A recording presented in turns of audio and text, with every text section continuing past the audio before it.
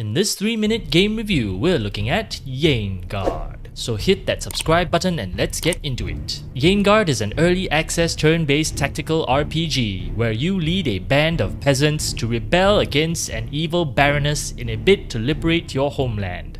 In the process, your peasants either become noble heroes or evil villains. The game has very rudimentary graphics. It's almost as if the developers just use basic placeholder assets for everything. If you're used to more modern and flashy looking games, Yaengard is absolutely going to be an eyesore. There really isn't much in the way of sound effects, and aside from a handful of lines, most of the game isn't voiced. Thankfully, at least the soundtrack was well mixed and fitting of the fantasy setting.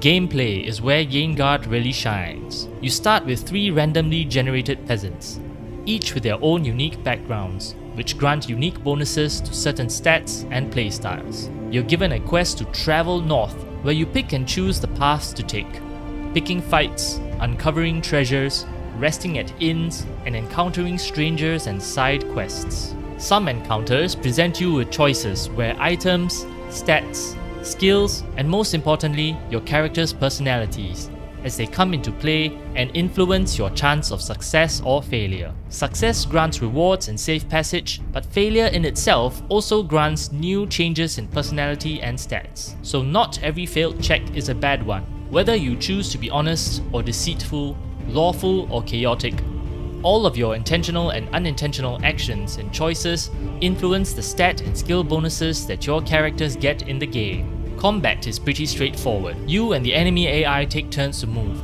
Fights are engaged within tiles, and having too many units in one tile, or having a single unit isolated and alone, can be detrimental to your party's fighting abilities. Some spells and abilities have an area of effect, and can result in unwanted or intentional friendly fire. Probably the only downside, in my opinion, is the temptation to try and min-max every decision in the game in order to build the most overpowered characters. But personally, I took more of a role-playing approach, and it certainly has been a rewarding journey. The main story is a typical zero to hero David and Goliath type of tale, which is nothing new, but what makes it great is the way the gameplay and story influence each other. Yaengard is extremely rough around the edges, and the level of complexity is daunting, but the bold design decisions that the developers took when it comes to intertwining the story development and gameplay is an extremely refreshing approach for the genre. I would recommend fans of turn-based RPGs to try Yaengard, especially if they can overlook its terrible graphics. If you're craving for more turn-based games, check out our other videos. Otherwise, like and subscribe for more 3-minute game reviews.